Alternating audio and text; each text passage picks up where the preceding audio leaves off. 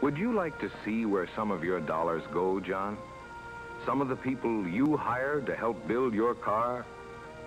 They are the same people who possibly hired you in turn to help make their washing machines or their fountain pens, or raise a hog for them to furnish their breakfast bacon. They are a cross-section of American industry.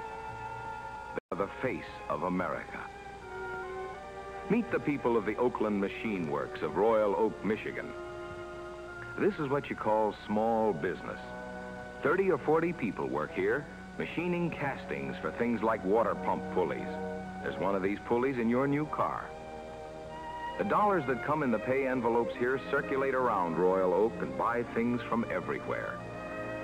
Here's another supplier, the Paris, Tennessee branch of the Holly Carburetor Company.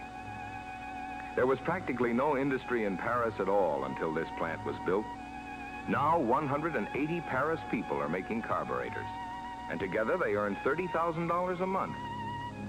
Some of it moves on through the cash register of the local grocery, the dry goods stores, the hardwares, and the dime stores of Paris. Paris, Tennessee.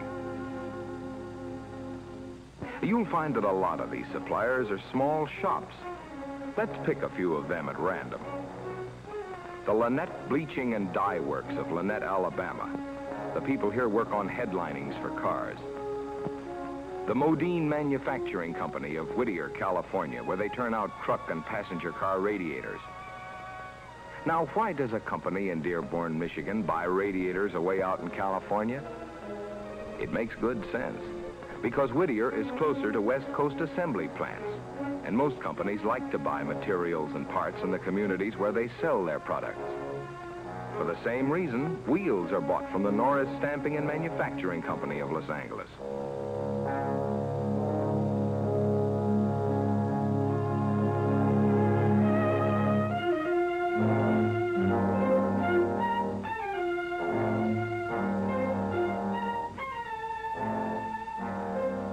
Wheels made from blueprints and specifications, the standardized quality requirements.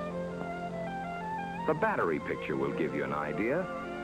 4 separate companies make batteries for Ford in 16 different cities, pretty well spread over the map, from Edgewater, New Jersey to San Francisco, California. They are close to assembly plants and close to all distribution centers, so that a constant flow of fresh batteries can be supplied to dealers as service parts. So it goes. Large companies, medium-sized firms, small shops all over the country. From great name industries with branches of their own to hometown industries, 6,000 strong. All functioning to keep parts and materials flowing to meet the months-ahead schedule of the production program. In an endless stream of traffic, the thousands of parts arrive at their destination on time.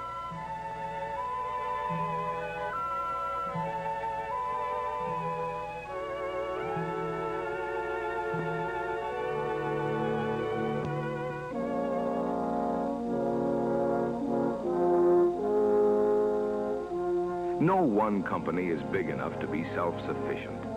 It is only big enough to be of service to everyone, so long as the vital flow of parts and materials continues on schedule. When anything happens to stop the flow from any one of the 6,000 partners, it can disrupt the rhythm, the order of this great production cycle. And you might not be able to take delivery of your new car on the appointed day. And that's not all. When this system is disrupted over a period of time and they stop making cars, the partnership weakens, and thousands of working men and women find their lives thrown out of adjustment. Many of the 6,000 partners have to curtail their operations, and some even have to close their doors. The effect on American economy is felt in empty drawers of cash registers in corner groceries and dry goods stores all over the land. Many suppliers with simple, small-scale operations perform with the skill and knowledge of their people.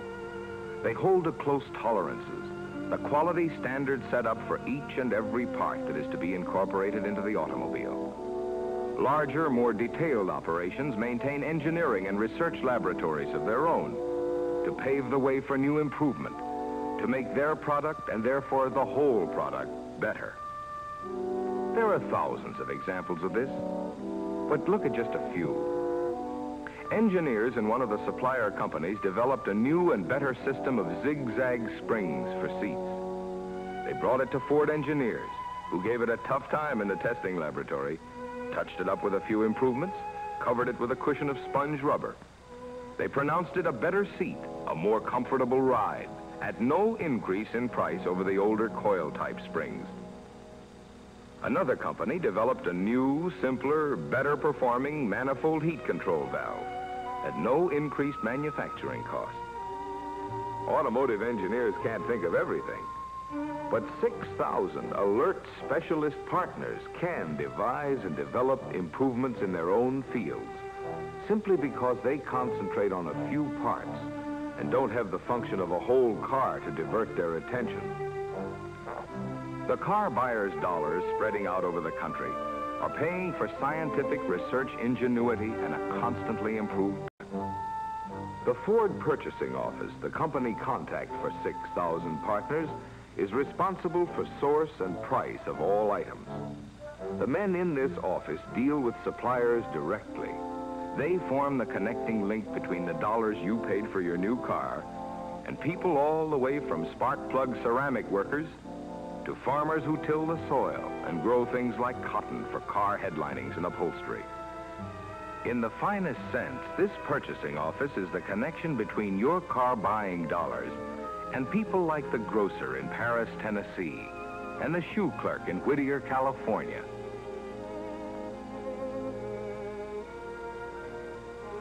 Through this purchasing office, Ford becomes the worldwide distributor for products made by people in great manufacturing centers and obscure small towns, products that none of them might otherwise be producing. Through all the models of cars on dealers' floors, Ford becomes the distributor of 18 million yards of textiles. That is 3,400 miles of cloth every year, cloth produced by people from Maine to Alabama. It is the distributor for over 23 types of petroleum products, from fuel oil to aromatic solvents. Over 8,200 machine parts and stampings, from axles to washers. 30-odd kinds of accessories, from road lamps to body wax. And many more products, not only assembled into automobiles, but stacked as service parts on dealers' shelves.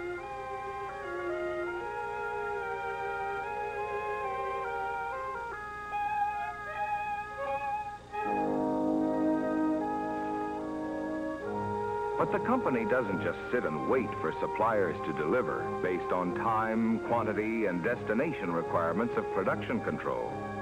Buyers from Dearborn constantly visit the suppliers to see how they are getting along. If you are a supplier or one of the 6,000 partners, you are certain to run up against problems. You might, for instance, need help to speed the tooling up operation of a job. Tooling can run from thousands to millions of dollars.